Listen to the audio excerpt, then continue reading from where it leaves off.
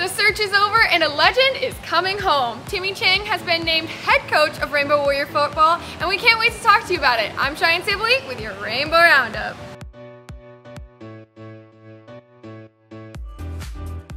Despite the unwanted and unneeded drama late last week, Timmy Chang accepted the offer to become the 25th head football coach here at UH.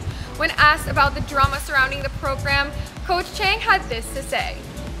I've left this island, but I've always paid attention to what was going on, and you know, I think the last 6 months or so, you know, there needs to be some healing, but you know, there also needs to be some understanding about where the direction is going and what we need to do, and so the best thing we can do is put a product on the field that's going to win.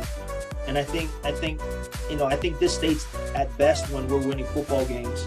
And so that's what we're going to try to do, you know. Chang was a poster child in the early 2000s for the style of football we all know and love here at UH, manning the run and shoot, becoming the NCAA passing leader in 2004.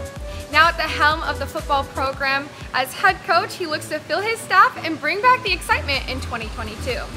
Yes, Rainbow Wahine basketball is on a roll, and yes, Amy Atwell continues to be the one fanning the flames. UH swept CSU Bakersfield with games on Thursday and Saturday as Atwell became the 23rd member of the 1,000-point club for the Bows. She dropped a career high of 33 points on Saturday, notching her second game this season of 30 or more points. The Bows will now look to continue their winning ways this week as they go on the road to UC Santa Barbara and CSUN. Track and field had their season debut this past weekend, finishing top 6 at the Air Force Invitational. Alyssa Mae Antolin improved her 200-meter dash to 25.06, so close to beating the UH record. Caitlin Simmons placed third in the triple jump, leaping 38 feet for the event. The Bows will head up to Pullman, Washington to compete in the WSU Open on February 4th. After 2 years of withholding the alumni game, men's volleyball alumni dating all the way back to class of '79 returned to the Simplify Arena. From Jerry Cucaruda to Colton Cowell, these Rainbow Warriors proved their volleyball genes never left. The night consists of various skills tests and of course the alumni versus current UH squad. After a fun weekend, there's nothing but work to be done as Warrior Ball will now head up to Ball State this Saturday in Muncie, Indiana with first serve set for 2 p.m. Hawaii time.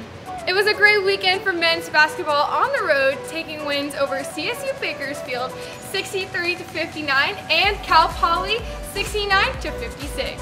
Noel Coleman and Jerome DeRosier both chipped in double-digit points in both games, helping the Bows secure the 5th straight win. The Warriors will host CSUN on Thursday and UC Santa Barbara on Saturday. Come and support your Bows to help keep the streak alive. We've had some unexpected drama and we've had some dubs this week. Make sure you keep supporting your Bows. I'm Cheyenne Sibley with your Rainbow Roundup.